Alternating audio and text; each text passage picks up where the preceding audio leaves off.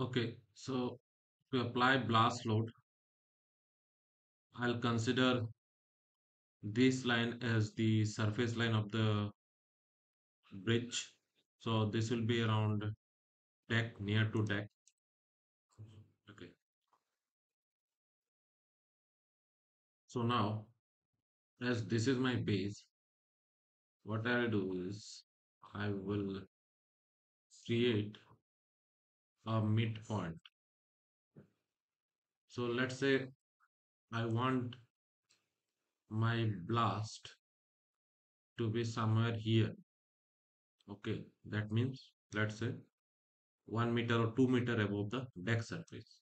Okay, so first I have to create a midpoint for the deck surface because I don't know where is the midpoint for the deck surface. So I'll select 2 point to get a midpoint. So as soon as you select this 2 point, you'll get a datum point here. So this datum point will be available here. We'll just expand this. This is the datum point that I have just now created. Now, if you see this is exactly switch off this exactly at the surface of the text layer. So I have to decide at what height the blast will occur. So I have to go to interaction and then again long press this one. This one we have used to create a midpoint between 2 points. Now I'll use this one to get a point just above 1 meter. So most probably I'm working in, yes, meter. Okay, I'm working in meter. So I'll again use this, press this, and in y direction I need 1 meter, or let's say 2 meter. So in y direction I need 2 meter. X will be 0, y will be +2, and z will be 0. So see, I've got a point which is exactly 2 meter above. Now I have to assign a reference point there.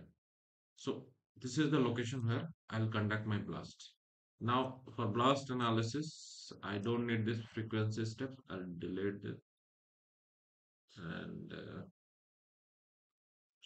I'll create a explicit, and sorry, I'll name it as explicit. I'll simulate the blast for 0.001 second. Okay, click OK. Now you can increase it for 0.01, or the more time you take, the more will be the duration required for the simulation. Click OK. Now go to interaction. First, I have to define the blast property. So it will be incident wave. Okay. Now go to air blast or surface blast, any of this. I'll go for air blast. Equivalent mass of TNT. Let's say I have 1 kg of or 2 kg of TNT. Okay, or let's say 0.36 kg. Just example, and all this will be one. So just 3.36 kg of TNT. Done. Now I have to assign it. Go to incident wave, continue. Now select the reference point where blast will occur. So this is my reference point where blast will occur. Click on this. Select the surfaces that will be affected. So I'll select all the surfaces. I'll select all the surfaces. Okay. All the surfaces are affected. And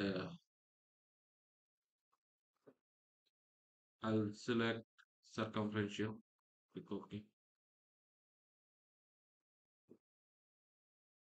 Time of detonation, I want at 0 second, and magnitude scale factor, it will be 1. Click OK. So now I have assigned the blast load. Okay, and boundary condition also I have to assign.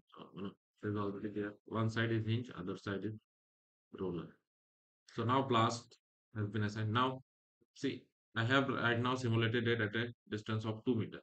Now if you need on this side, so similarly you have to create a midpoint somewhere here, take a distance, then assign a reference point, and use the blast loading.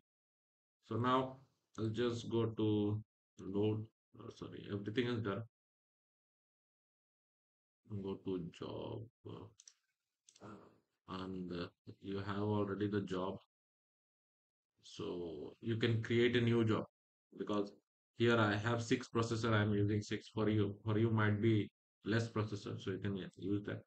Click OK and submit, and wait for the analysis to be completed.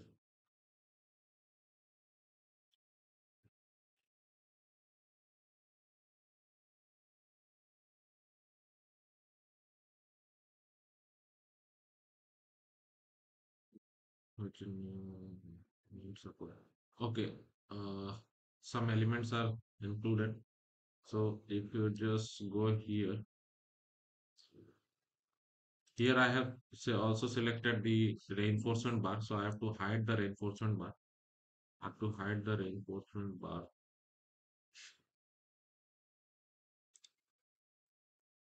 Reinforcement hide and then cross reinforcement.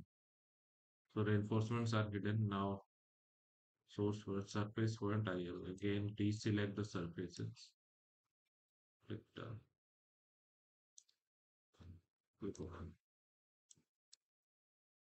So while selecting, you can just hide the you can hide the reinforcement bar and select.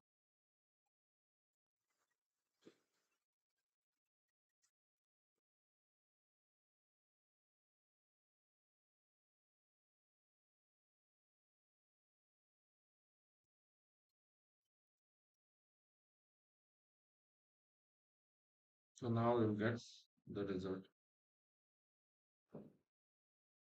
Wait for the analysis to be completed and check the result.